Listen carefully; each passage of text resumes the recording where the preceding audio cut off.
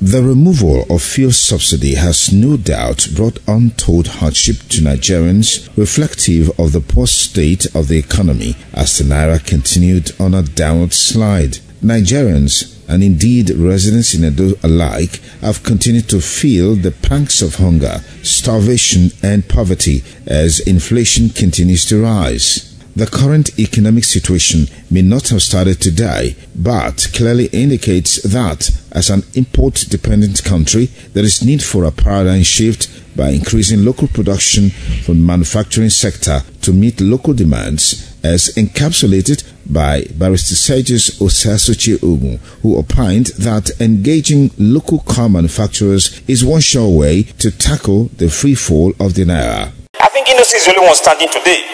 The government can encourage them. We should look at the multiplier effect of the employment they will generate, of the tax they will pay, and then the pride of driving a made-in-Nigeria car. According to the National Bureau of Statistics (NBS), Nigeria imported 733.9 billion naira worth of used cars into the country in the second quarter of 2023. The National Automotive Design and Development Council (NADDC) says the country spends about $8 billion each year on imported vehicles, despite that automobiles and related components are not on the Central Bank of Nigeria (CBN) list of ineligible products for foreign exchange.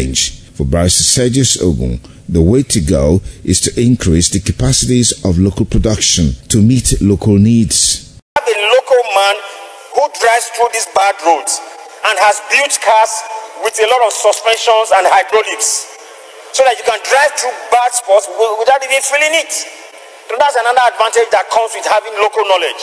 The MD is to patronize made-in-Nigerian cars. The political aspirations of Barrister Sergius Ogun for Edo 2024 governorship after 2 terms in the House of Representatives is a welcome development in view of his achievements, where he has to his credit 99 constituency projects and sponsored a total of 441 bills and motions. Sonny Duke Okosun, ITV News.